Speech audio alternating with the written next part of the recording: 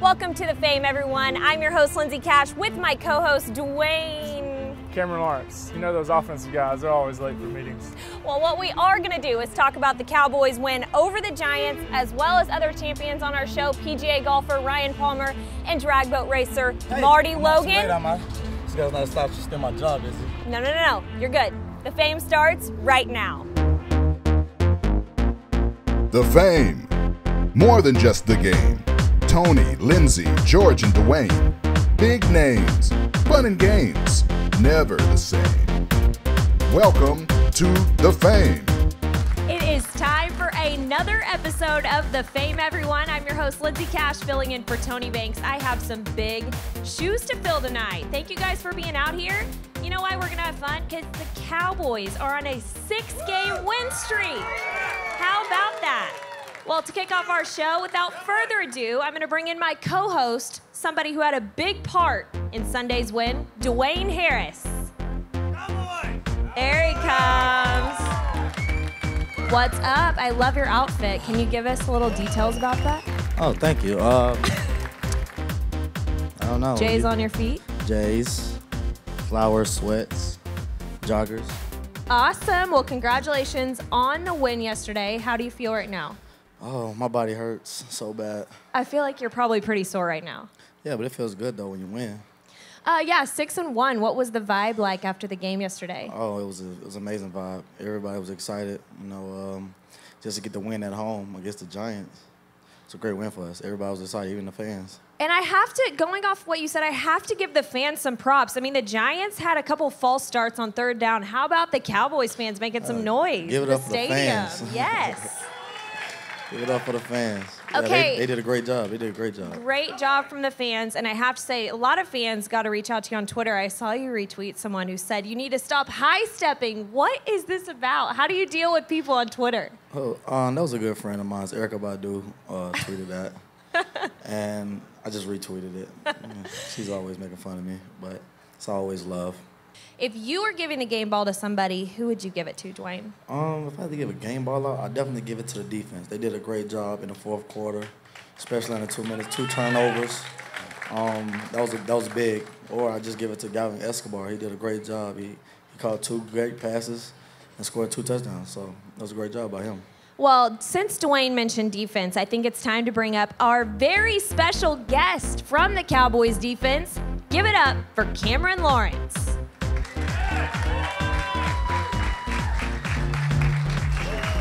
All right. Welcome. My man, how we doing? Cam? Glad to have you, Cam. I appreciate it.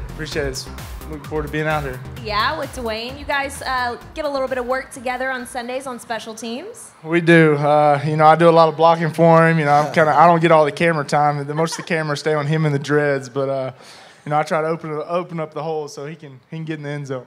I think you actually both have some special hair. Cameron's got these, you can't see it now, but I see it at practice, these long locks, and Dwayne's got the dreads. Pretty good duo right here. All right, Cameron, you're on defense. Tell us a little bit about playing under Coach Marinelli, defensive coordinator for the Cowboys. I feel like Coach Marinelli, he's a very peculiar guy, but I feel like he's done a good job coming in this year and kind of turning things around from how our defense was last year. And as you can see, if you've watched us play this year, our defense we're playing fast, we're playing physical, and we're getting a lot of takeaways, which is what Coach Marinelli prides himself on. Yeah, playing very fundamentally sound defense. And something that the fans and the media, our perception is that the Cowboys defense doesn't have any huge headlining names, no stars, no big-time veterans that have been there a long time. But you guys are playing very fundamental defense and playing your roles really well. That's what it seems like. Yeah, that's right. We actually talked about it the other day, and it's kind of like there's not one guy on our defense that is the star player, and we kind of see it as our defense is the star of our defense, and us playing together, us establishing a good brotherhood and playing together on the field. That's kind of our star player is the team as a whole. So another star team, I know you want to talk about your alma mater. Where'd you go to school? Mississippi State. Currently number 1 in the country. So you're pretty pumped about that, right? I am, yeah.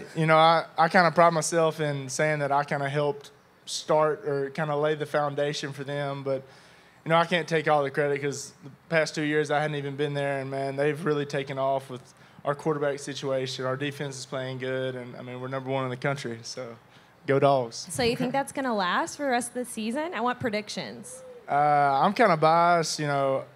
I think it will, but, you know, I'm sure other people have other opinions, but I would like to see us make it to the national championship. Awesome. That's a bold prediction, and I like it. So I feel like there might be a few more bold predictions for upcoming Monday Night Football. Cowboys-Redskins, one of the most heated rivalries. What's it like? I want to hear from both you guys playing on the Monday night stage. I'll start with you, Cam. I hadn't played on a lot of Monday night stages. I played on a couple last year, but, you know, the atmosphere is a little different from your typical Sunday night game. You know, it's a Monday night prime time. You know, everybody's tuned in, watching on TV. The fans are always fired up and excited for Monday night games. So just the atmosphere is a little different from my experience. You know, maybe different with Dwayne. For me, Monday night it's the best game ever. I think I play my best games on Monday night, especially against the Redskins. Yeah, baby. How about a round of applause for these guys carrying the Cowboys to their 6th straight win? If you're wanting to get involved with the Cowboys game, you've got to check out Game Day Sports Tours. They give you the whole hookup package, a whole weekend involved with the Cowboys. So definitely check it out. That's Game Day Sports Tours. All right, it's time for our first break from the Fame, but when we come back, it's time for Beer 101, so don't go anywhere. Bob Lavelle here for Home Marketing Services. My ex-wife, born and bred right here in Dallas, has taught me a lot about Texas. She's always saying, bless your heart when bad things happen to people. It took me about 12 years to figure it out. Smashed my thumb hammering a nail one day, and there she was. Bless your heart. That's when I realized what it really meant is you dumb. Which brings me to my point. Still renting, making the landlord richer, but would rather own your own home and still haven't called HMS. Well, bless your heart. The Fame is sponsored by the Webster Law Firm, your personal injury legal advisors. This is Sean. We saw him holding a Bud Light, which means he's up for whatever happens. In this case, Jimmy Johnson. I, Jimmy Johnson, challenge you to a little football game. Don't get nervous. Are we ready? I'm ready. Jimmy Johnson has dominated the electric football circuit. Look at little Jimmy run. He's hurt. He's pushing through. He's pushing through. Wait a minute. Bud Light, the perfect beer for whatever happens. Your Beer 101 moment brought to you by Ben E. Keith Beverages. Welcome back to The Fame, everyone. It's time for Beer 101, brought to you by Benny Keith Beverages. I'm Lindsay Cash with a new face, brand development specialist Bucky Burgess. Welcome to the show. Thank you for having me. Tell us about what you got here today. Okay, well, we have Montejo, and this beer has been very popular in Mexico for decades and just made its way to the United States. Montejo gets its name from the Spanish conquistador that it conquered the Yucatan Peninsula. It's a true Mexican beer. It's brewed in Mexico. It's never been brewed outside of Mexico, so they have like a really strong core, tradition, and they really uphold that, as you can see by the Vocho that we have outside, which a Vocho is a Mexican taxi cab. It's kind of like an icon in Mexico. Okay, I love it. It's that bright shade of green, which is what I see here with these limes. Do you like it with lime? Well, I personally don't, but a lot of people do. So I don't drink with limes, a lot of my friends do. Okay, so tell us a little bit about the taste of it. Well, it's a light-colored beer, but it's kind of known for having a really crisp finish to it. But as you can see from the beer, just a light color. It's got a great taste to it. It pairs well, I'm guessing, with these quesadillas we have here. Oh, very well with the quesadillas. And the reason why, it's sriracha sauce in here. So this is really a really good contrast for anything that has spice in it. And Montejo in general, it's great paired with any type of Mexican food. You really can't go wrong. I love it. I think me and Bucky are going to go have a little bit of this during the break.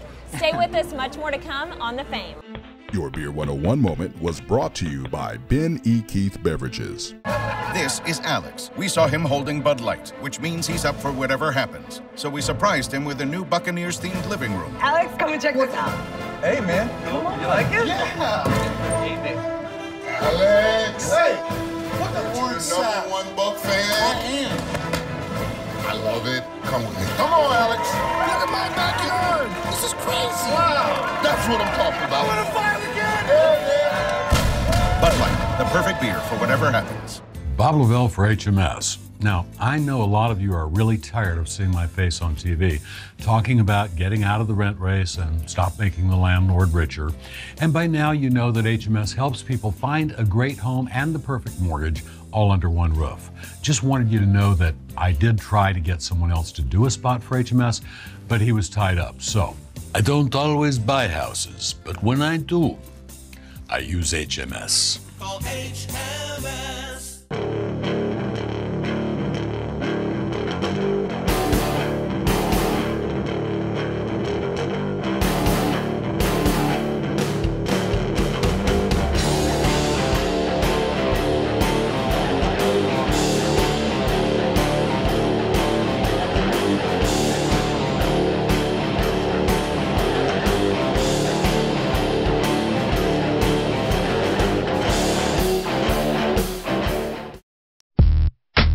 Welcome back to The Fame, everyone. I'm Lindsay Cash, filling in for Tony Banks. We'd like to extend a special welcome to our newest sponsor, AMCAP Mortgage Lending. Welcome to the show for the first time tonight, guys.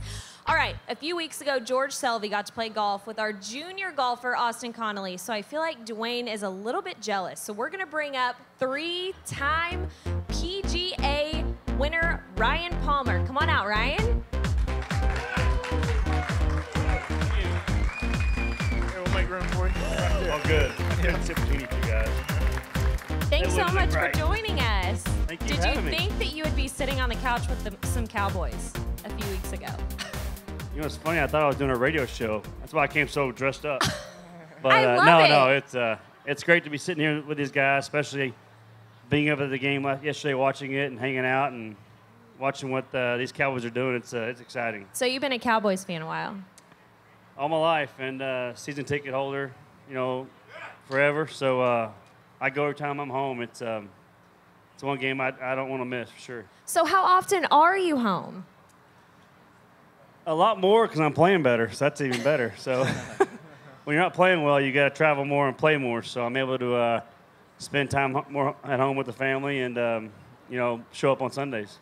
Yeah, you're the 39th ranked player in the world. That's pretty impressive. What does your season look like? Explain it to some of us. It was a phenomenal year for sure. I played roughly 23, 24 weeks a year. This year I played about 23, and you know, I was right there going into the FedEx Cup playoffs we had, and of course caught a hot player in Billy Horschel the way he played the last 3 weeks. But it was a lot of fun being a part of that, and you know, I got the phone call saying sorry that I wasn't going to be on the Ryder Cup team, which was disappointing, but it was a great season. So when I say Ryder Cup controversy, what comes to mind?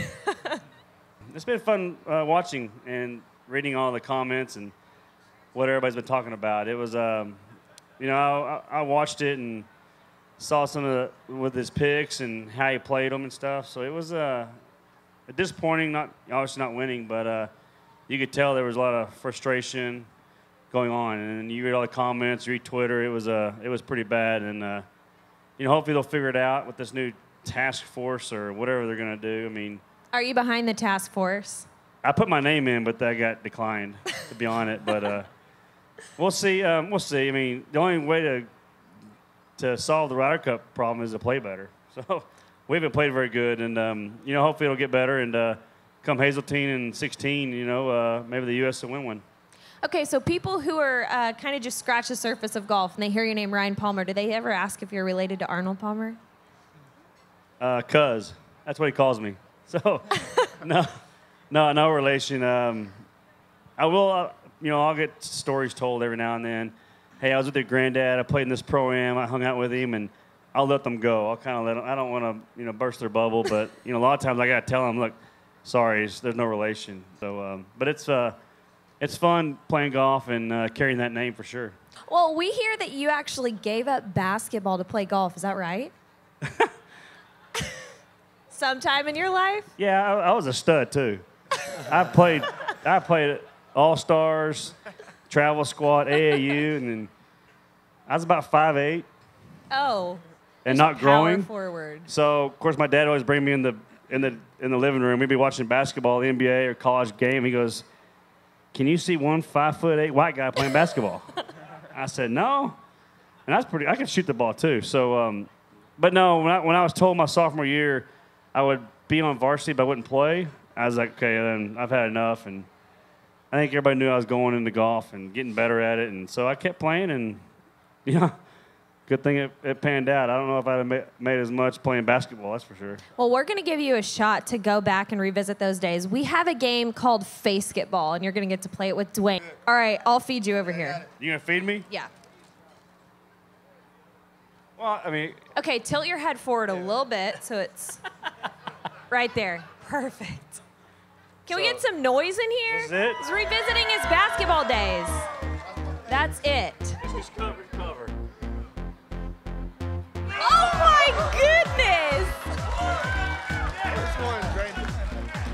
goodness! Is Cuban around? Oh my gosh! What would your dad say right now? Keep playing golf. Okay, so 2 for. Move it, Dwayne. Hey, you can move it. Help me out here, brother. See? I'm not believing what I'm seeing right now. Lost one. I mean, here we go, one more.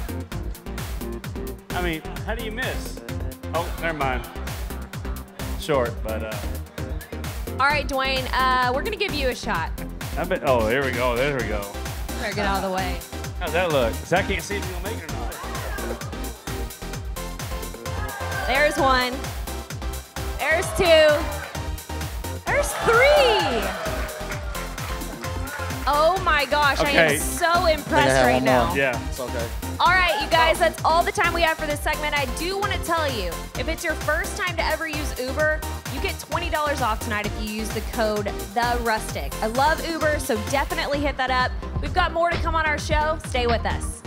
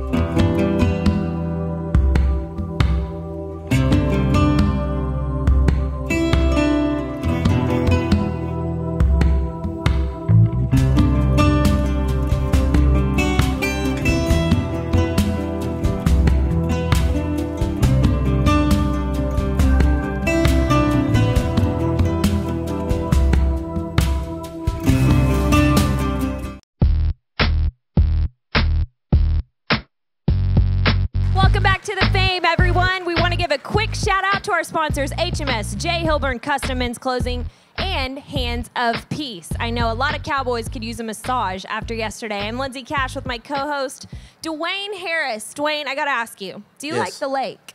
I love the lake. Who doesn't like the lake? Who doesn't like the lake? We're Texas people. How many of you guys go to the lake when it's hot? I see lots of hands. Our next guest hits the lake at the speed of 175 miles an hour. Can I get some noise for Marty, Logan, please?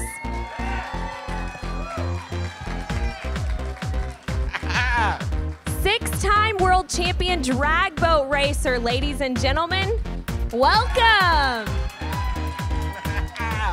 Good job, man. I appreciate it. How about them Cowboys? Woo! So you are a Cowboys fan, Mr. Logan? Absolutely. Boy, I tell you what, them Cowboys are on a roll, aren't they, guys? Woo! You guys been kicking some butt lately. Oh, yes, we have. Yes, we have. Seems like you've been kicking some butt lately, too, Marty. You've won 3 times and have a 416-point lead heading into your final race. Is that correct? We've had a lot of fortune this year. You know, we've been pursuing this world championship since the beginning of the season. I've got to give a hats off to my team, to the builder of my boat. He's out in the crowd out today. Travis Tuttle builds a Texas Outrigger boats. Best boat on the market, guys. Thank y'all so much. You know, I tell you what, this has been exciting. I don't know if y'all have been checking us out on TV every Saturday night on MAF TV, Lucas Oil Drag Boat Racing. Check it out. If you've never been to a drag boat race, you need to do it. It's a lot of fun. Okay, what's it like?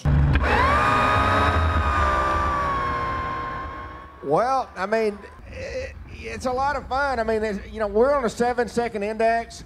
You know, you got about 7 seconds to do whatever you're going to do. But I really don't know because I close my eyes most of the time.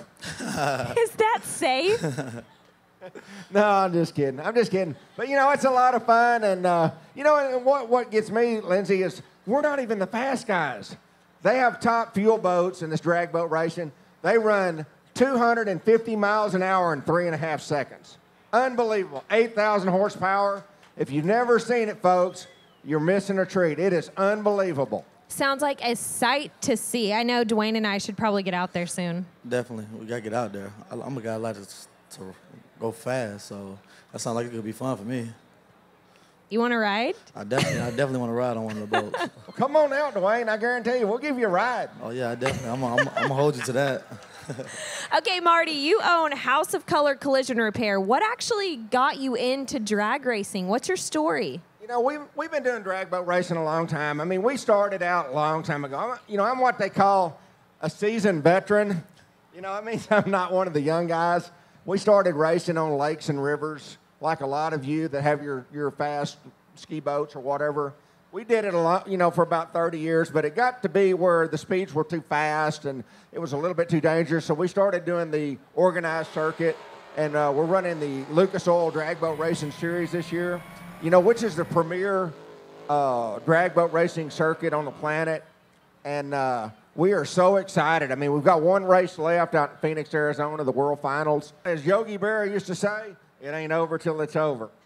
You know, we're going out there with, we're going to swing the bat hard as we can and try to bring this world championship home, just like these Dallas Cowboys are going to get in the Super Bowl this year. That's right. That's right. I love it. Maybe in the future you can get a little Cowboy star painted on your boat. That's it. We would love that Cowboy star on the boat. Well, we have something special here. We don't have an actual lake at the Rustic, but we've manufactured our own man-made lake down front. I think one of your twin boys may have fallen in already. So what do you say we go down and do a few races, you and Dwayne? Hey, I'm always up for a boat race. Let's do it. I'm already 1-0 on this show already, so let's do it. All right, Dwayne's the red boat, and I'm the yellow boat. And 3, 2, okay. 1. Go, go, go, go, go, go. Okay, Marty, I got a question for you. You did something very special for the family of the slain American hero, Chris Kyle. His wife, Taya, wrote a check for her for $100,000. What really prompted you to do that? You know, that was Lindsay, that was really an honor on our part. You know, Chris Kyle was an American hero to the highest degree. He was a Navy SEAL, sniper, did his job better. I mean, just an amazing guy. He did his job better than anybody had ever done. And, you know, when we lost Chris Kyle February 2nd of 2013, you know, it all started for us. We went out to the side of the road when they did the procession to the Texas cemetery, and I told my wife I wanted to go down that morning. I remember it. I'll never forget it. It was a Tuesday morning. It was cold. It was raining. It was drizzly. It was really just a nasty day. And we got down there about daylight, and it started getting light, and people started showing up on the sides of the road, and it was just, I mean, amazing. By the time the deal started at 8 o'clock, there were thousands and thousands and thousands of people lined up inside the road with American flags, with Texas flags, and it touched our heart. It touched our heart. I mean, you know, I don't know if anybody followed the Chris Kyle procession, but it was just, it was that way all the way down to Austin. I mean, they estimated there was 1 million people lined the roads for that procession just to pay their respects to Chris Kyle. And obviously have a great relationship with his family, and the movie is coming out. Do you think you'll go to the premiere? Yeah, my wife is in contact with Taya. Taya's a wonderful lady, and we have requested, you know, seats for the premiere. But, you know, it's just a great family. It was an honor for us to help them out, and we got the journey that we went on. We got to hear lots of Chris Kyle stories, and they were all good. He was just a wonderful guy, just a good old Texas boy who became an American hero. Very special. How about a round of applause for that? Absolutely. That is all the time we have today here on The Fame. For Cameron Lawrence, my co-host Dwayne Harris, Marty Logan, Ryan Palmer, I'm Lindsay Cash. We do have a special tribute for you. We have TJ Broskoff on stage singing A Ghost Behind the Trigger, a special tribute to Chris Kyle. Well, there was a father and a son, just a cowboy, wild as horses run. Became a brother when the battle had begun. And I was a ghost behind the trigger of a gun. And I pledged allegiance and took a stand, an oath to God and Uncle Sam. And I fought the devil from here to kingdom come, as a ghost behind the trigger of a gun.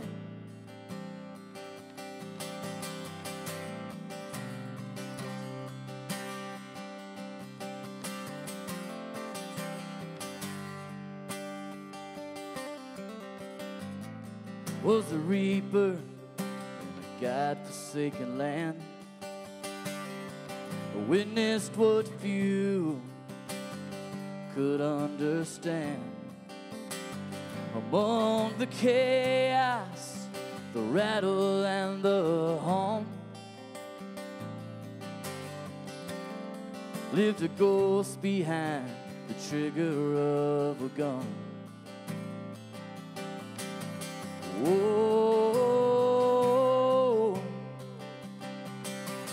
whoa, whoa, whoa.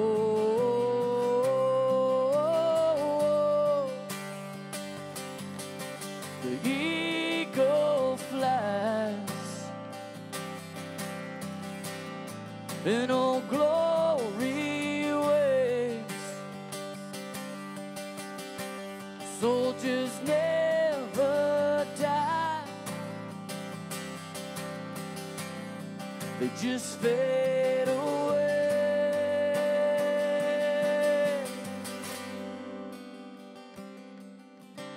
Well, now I'm a name carved in stone.